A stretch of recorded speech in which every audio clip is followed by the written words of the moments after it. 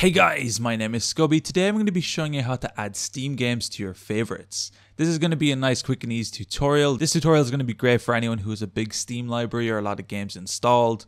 Using this method, it'll bring your favorited games to the very top of your Steam installed list or your Steam game list. So it's really easy to find your games once you have them to your favorites. I'm going to be showing you step by step how to do it. So the first thing you want to do is open up your Steam client, and we're going to be locating to where our games are. We're going to be doing this by hovering over library and coming to our games. You can also go to your installed games if you wish, but in this case I'm just going to be doing it in the normal game panel.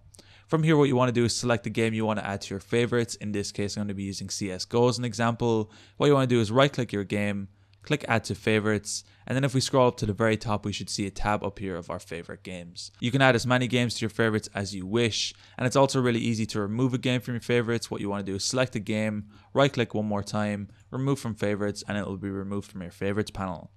Anyway guys, it's that easy to add and remove games from your Steam favorites. If you guys enjoyed this tutorial, be sure to drop a like, subscribe if you're new, check out the other videos on the channel. I'm going to be leaving a link down below to my PayPal if you found these videos helpful and you want to support me.